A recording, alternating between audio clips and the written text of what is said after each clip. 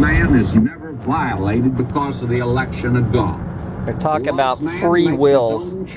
Free will. And Augustine made that very clear, that if there wasn't free will to accept the grace of God, how could God save the world? And if there be not free will in man, how can the world by God be judged? Therefore, we find that God is the one that did the choosing. Now, I want to make a very strong statement today. All right. And I'm back in Romans. You remember we referred to Romans 9. Paul says that there's no unrighteousness with God. And he says, if you really think there is, then you better change your thinking, because is there unrighteousness with God? And the answer is, God forbid. And he said to Moses, I'll have mercy on whom I'll have mercy. And I'll have compassion on whom I'll have compassion. Now, let me make this very clear. You make it clear. And this needs to be made today. You make it because today. I get the impression in many of these evangelistic campaigns today that people are asked to come forward, and that even coming forward is doing something, you see.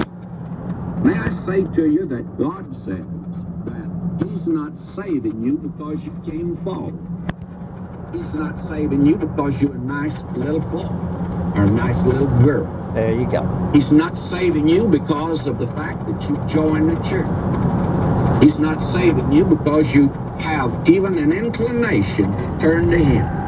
God says it's because He extends mercy. And He had to say it even to Moses. You see, Moses could go to the Lord and say, look, I'm Moses. You remember me? I'm leading the children of Israel out of Egypt. I'm something on the stick. I'm really up there at the top. You'd have a little problem getting along without me, I can assure you. Yeah, right. Therefore, I want you to hear my prayer. Well, Moses never prayed like that. You read his prayers, and God said to Moses, I'll have mercy on whom I'll have mercy, and I'll have compassion on whom I'll have compassion. Yeah. He says, so then it's not of him that willeth, nor of him that runneth, but of God that showeth mercy. Oh, God.